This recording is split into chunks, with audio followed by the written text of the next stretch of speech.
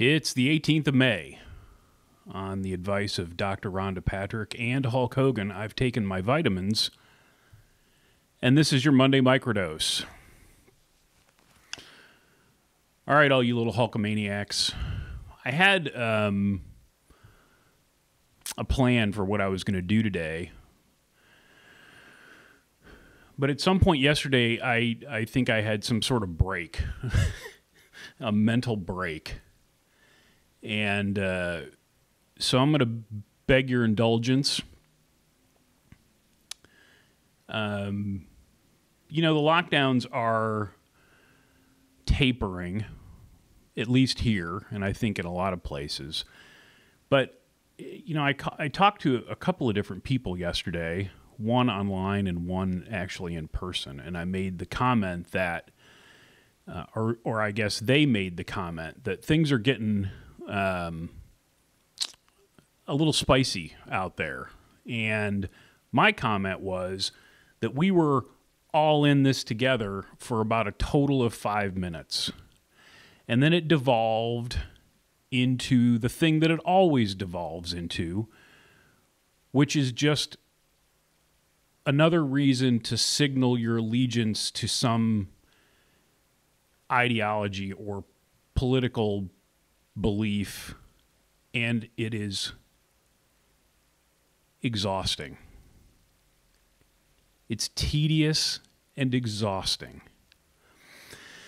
So with your permission, I'd like to tell you a little story today.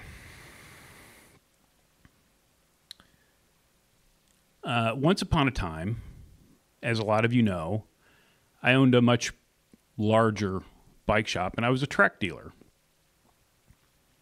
Makers of fine bicycles. And at some point, they kind of followed Specialized's plan and wanted to come up with their own kind of fit system for bicycles. And they enlisted the help of a guy by the name of Michael Sylvester. Now, Michael Sylvester was, and probably still is, a pretty well-known bike fitter. As well-known as a bike fitter can be. And I had heard this story about Michael Sylvester, and I didn't have any reason to believe that it wasn't true, but I had the opportunity to do some training with him in Nashville, Tennessee. What up, Nashville? And I wanted to ask him if this story was true. And when I asked him, he kind of smiled and said, well, when we go back in, we're going to have a chance for Q&A. Ask me the question then. And I said, sure.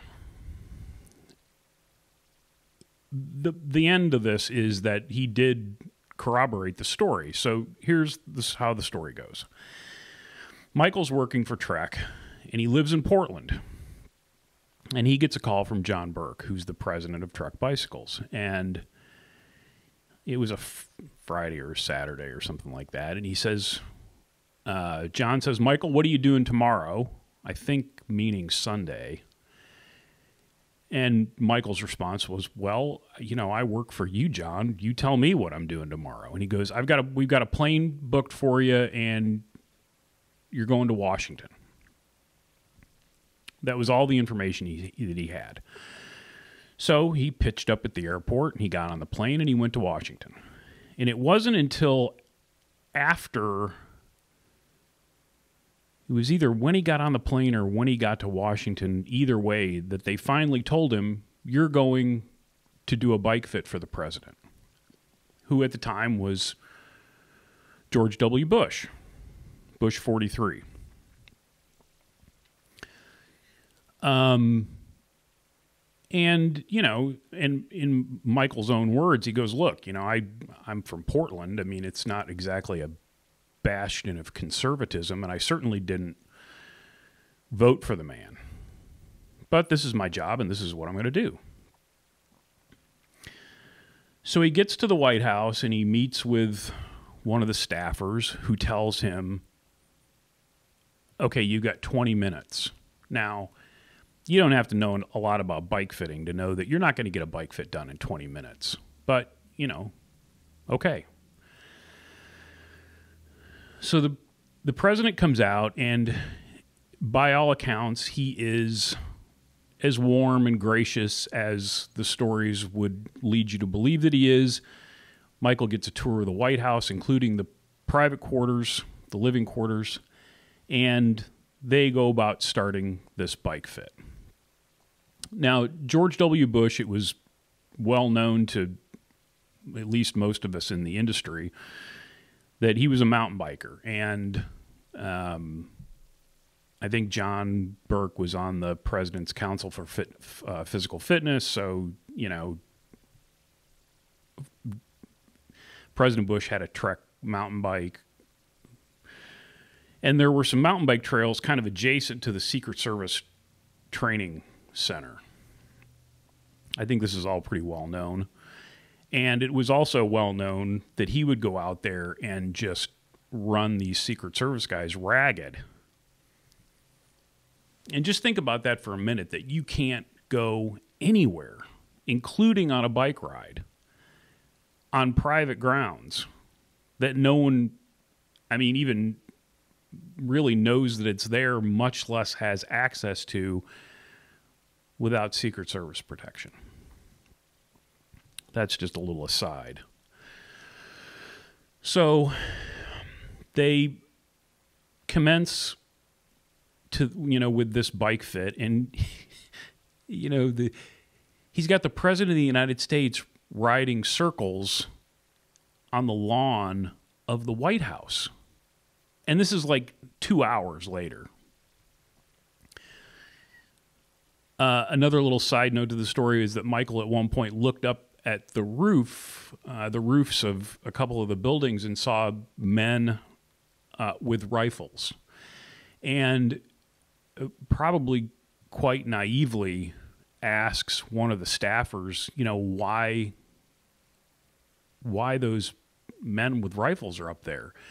And, I think the staffer kind of sheepishly, looked at Michael and said, well, Michael, they're there for you. Meaning if you do anything squirrely,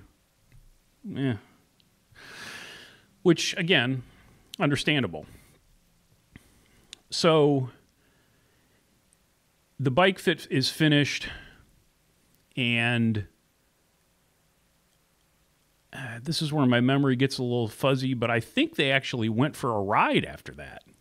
Like, they got Michael a bike, and they loaded up the family truckster and, went out to these trails and went for a mountain bike ride.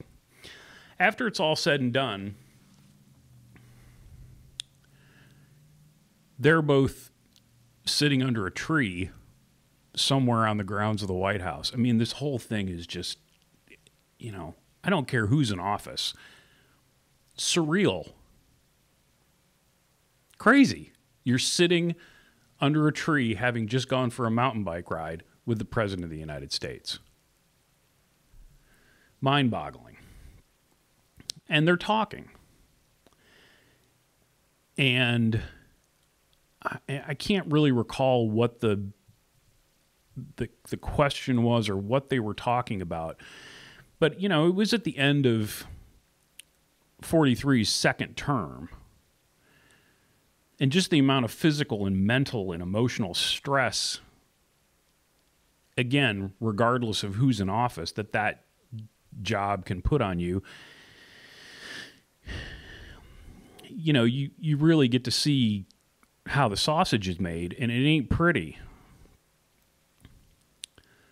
So as they're talking, at one point, the president looks at Michael and says, Michael, politics sucks. I just want to ride my bike.